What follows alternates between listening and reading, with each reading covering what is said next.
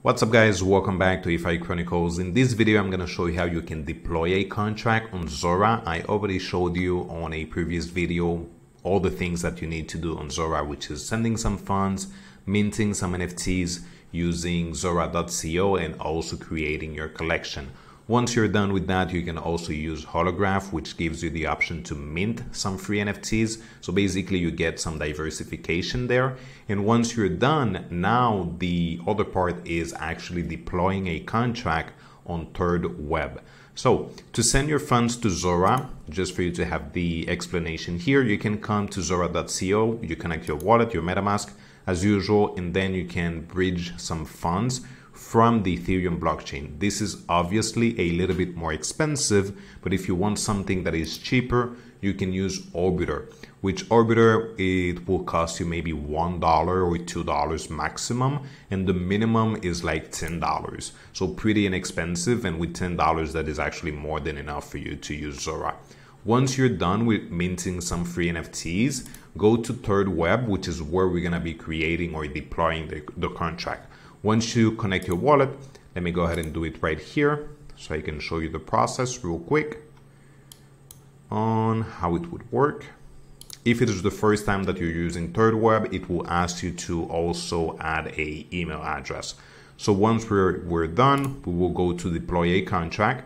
I'm gonna click here again on deploy, or you can click on explore right here. And it will give you all the options on the things that you can deploy. We do have NFTs, we have marketplace, which will create a marketplace for you for NFTs. We have edition drop, we have a staking contract, and many others. Let's see, token drop, airdrop ERC, many things. But to be honest, the cheapest and also the one that is easier to use is the token. So let's go ahead and look for it. Should be somewhere. Let's see, token. Let's go ahead and click on view all. Token, there we go. Let's click on that. We're gonna click on deploy. We're gonna add the name, which would be DCZ. I'm gonna use the same for the symbol.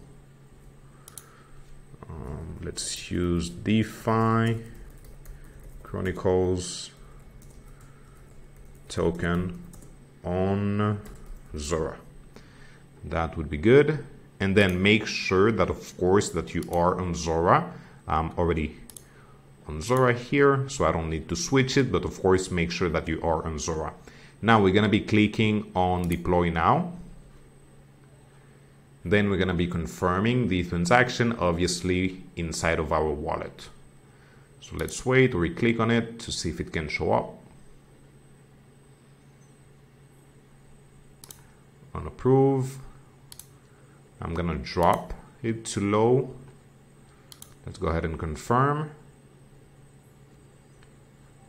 And then we do have a second step, which is just adding it to the dashboard. And basically we're done. Just by doing that, we're having some diversification, and hopefully in the future, let's say that one of the requirements to receive maybe the airdrop, or a bigger airdrop is deploying a contract, then hopefully we can receive a bigger one. And this process, as you can see, took me less than 5 minutes, and it also costs you less than $2. So this is something that I do think everybody should do it if they're actually farming Zora.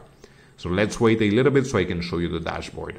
We're done here. Let me go ahead and remove that. Now we should be on the dashboard, and there we go. So now we have all the information. Should come somewhere that I should be able to mint. Oh, there we go. Token tab. And the first thing that I'm gonna do is minting an NFT. I don't know if I have enough funds right now, because I was actually minting a token, not an NFT. Let's see if I have enough funds. If not, you guys already know the process. Just doing that, because I already spent all my funds on some free NFTs. 35 cents, let me drop it.